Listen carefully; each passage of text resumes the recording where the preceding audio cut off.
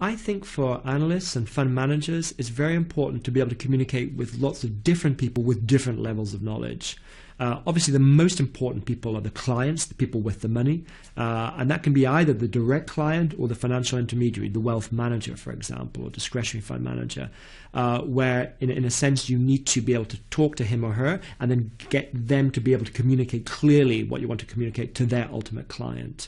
Usually these people are very well informed, very experienced, and there's a need for what I'll call adult-to-adult communication. Not spin, not a story, but actually a frank sort of admission of what you're doing, what went well, what went badly, what are the challenges, what are the risks. So I think the most important aspect is to understand the needs of the people on the other side, to think what's important for them, to be respectful of their time, and to give them information, not marketing, not spin, but information. Some of that information will be negative, but I think you can build a long-term reputation by giving full information as much as possible, so that they actually understand the subtleties and in a sense develop a history with you in going through good times and bad times.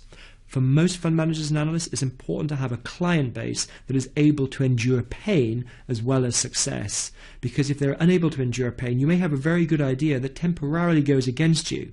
If the clients then depart, you'll never have the client's money around to invest to actually win with that idea. So you need clients who are well informed, patient, and able to understand what you do. And that requires regular communication. That could be everything from the annual and quarterly newsletters to weekly blogs to occasional emails just saying something's changed in my fund or my markets and here's why. And that requires agility, open-mindedness, and a broad use of media.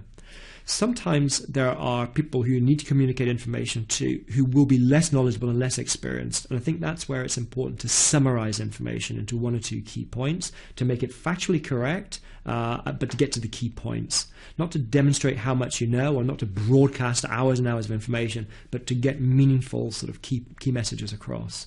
So I'm a big fan of communication. I think fund managers should spend a large proportion of their time communicating because it can actually help their investment returns if they end up with well-informed, patient clients.